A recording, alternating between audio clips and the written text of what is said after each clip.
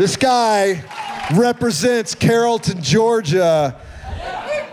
He's from Parian Injury Law. Make some noise for Cade Parian, everybody. Come on. Cade. Cade. Here you go. How y'all doing? Lord. Harris Weinstein, Van Zant Law. I've got about every billboard in Atlanta covered sponsoring me. Well, I hail from West Georgia, the great county of Carroll. You head out I-20 West towards the sunset. For you city people, we are the gateway to Alabama.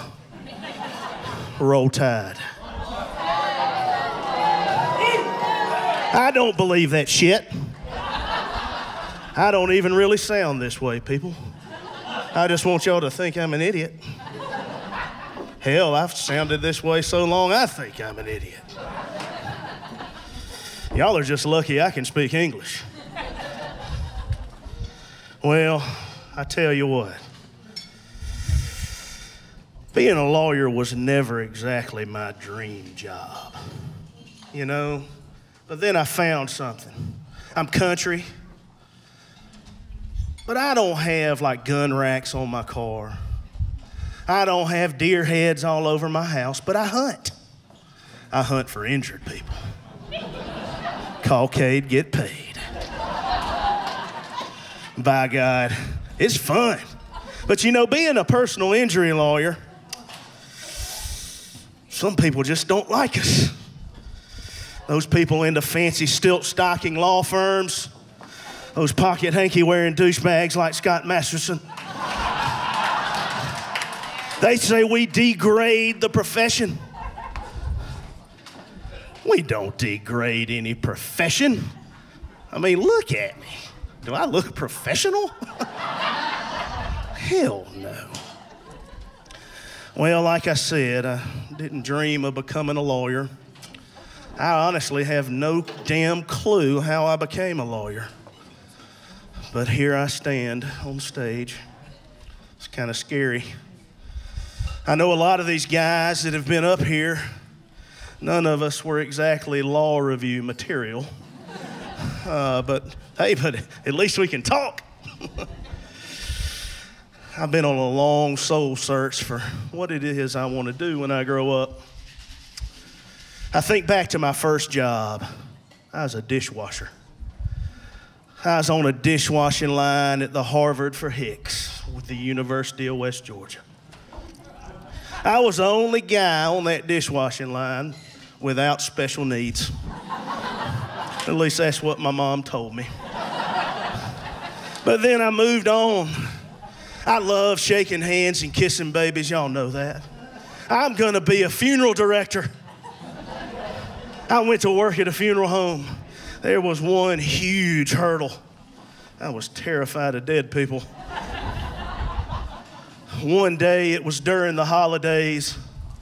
The normal funeral director was out of town. The phone rang. I had to go pick up a dead body. Oh, shit. So there I go. I walk into this trailer. I hadn't been in many trailers, but by God, I went in this one. And there was Mr. Abner. Oh, shit. He died in his lazy boy, reclined, and he had been dead for a while. Mama and them were scattered about the trailer, just all up in arms. There I was with the stretcher, the body bag, and 2 gloves on my hand. I had to figure out how I was going to get Mr. Abner into that body bag and onto that stretcher, out of that recliner without touching him. So being the engineering marvel that I am, having sat in many a lazy boy, I decided the first step is going to be to release the latch. Duh. I wasn't gonna pick him up. So I bend down, I released that latch. It was like a damn slingshot. Mr. Abner comes forward, gets in his best Michael Jackson rigor mortis pose, and falls straight onto that damn body bag. Hallelujah, praise Jesus and every other God out there. That was my last day working at the funeral home. Thank God there weren't any Yelp reviews back then. This fat little son of a bitch came in there and body slammed my body. Well, I've been a dishwasher. I've worked at a funeral home, and now I'm a personal injury lawyer. I just like to clean up other people's messes, I guess. I think I'm going to be an abortion doctor next.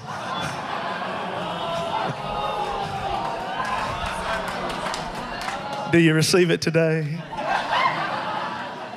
Thank you, Joel. Thank you, God. Well, one thing I did learn working at the funeral home, life is short, people. You don't have to be around shit you don't like. I'm terrified of clowns.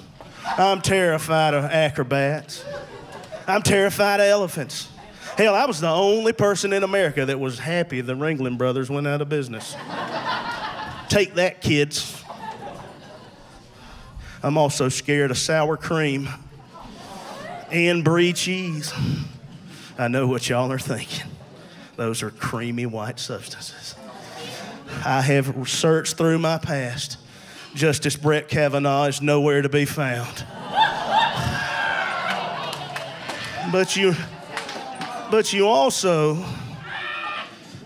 have to be around stuff you like. Men, we're in Midtown Atlanta tonight. Have any of you discovered the loofah? My God. You take that thing off the shower shelf, you start rubbing it on you, there's shit falling off everywhere. And it looks like you hadn't bathed in a year. But let me tell you the best part, men. I'm just getting hot and bothered thinking about it. That little spot between your balls and your butthole. I mean, it is dingleberries be gone. Whew. You have got to find you a taint brush if you don't have one. Well, thank y'all for being here tonight. You know, you got to use your talents in life. Don't waste them. It probably won't surprise y'all that I can fart on command. I've got 1 to 20 in the chamber at any time. I like to think of myself as the Kim Jong-un of farting. Thank y'all.